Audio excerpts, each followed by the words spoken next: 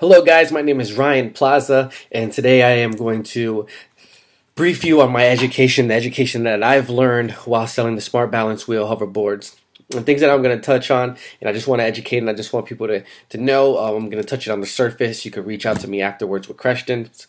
We're going to talk about distribution, negotiation, culture, and customer service. And I'm just going to go down the line as I've written down. Number one, we're going to talk about distribution. Distribution comes in many forms.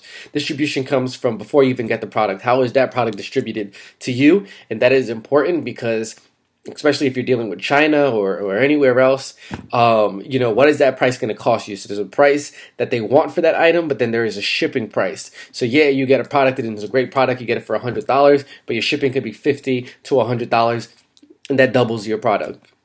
So it's very important. You have to see how that distribution, one of the biggest things I learned is distribution when it came to product. And that starts at the point that you even receive the product. Now, think of it when you go ahead and you resell that product, right? If you have a product that's going to be shippable, that you're going to ship across the U.S., not only do you have to factor in what it costs to ship to you, what it's going to cost to individually ship that item as well, right? So distribution comes in the form of you getting distributed the product and you distributing back out that product.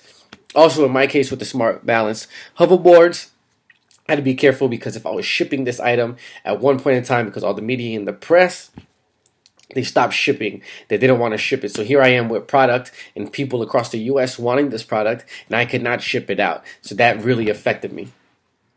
Number two is negotiation. With this product, I learned a lot about negotiation. That's negotiating with my resource, my connection. That was negotiating with my clients, and that was negotiating with retail space.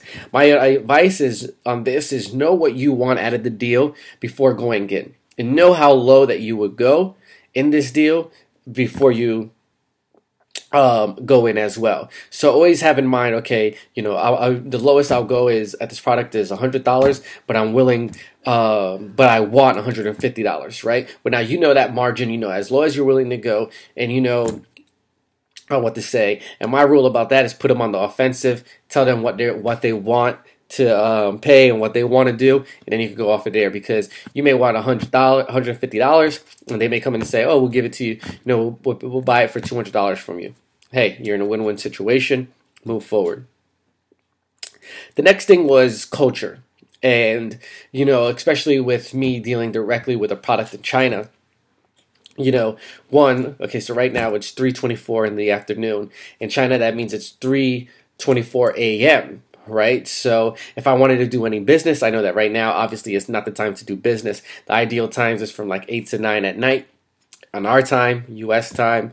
They're 12 hours ahead. So you would talk to them in the mornings. That was a really big thing that I was able to learn was the culture, right? The culture of China, when to call, when not to call, how they deal with things. Another thing is when you're dealing, especially in my situation, and I had leverage because I had credibility going in, but when you're dealing with China, they're very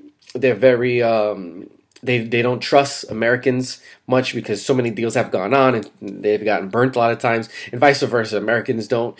It's not just Americans, and I'm not label or racing or anything. Here is just when it comes to business, has been a commonality. A lot of people get burned, and that's on both sides. So there's a really big trusting. So if you're ever dealing with somebody with the culture, another part of the world, make sure you earn that trust because it's very important.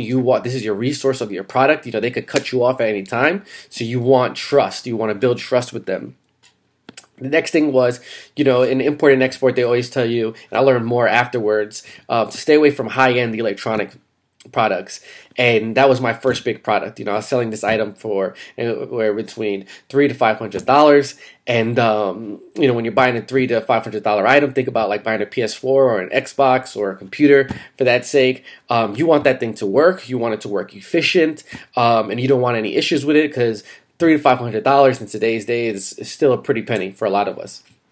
So be careful with that because with tech and newer tech, it breaks and things happen to it. There's kinks, there's issues, and that gets into my next thing, customer service. Customer service was a big lesson that I learned in this exploration, because here I am dealing once again with the high-end electronic consumer product from a $300 to $400 range. These people don't want any issues with it. They want it to work. So I had calls at all times of the day or night, and I had to service these calls. And what that taught me was just the customer service of it, right? Your name is everything. Your brand, your integrity is everything. If you want to be integrity and you want to be in business for a long periods of time, you need to pay attention to this. So for me, it was, okay, well, how can I resolve this issue as fast as I can for this customer to make sure that they're happy and they're satisfied with doing business with me?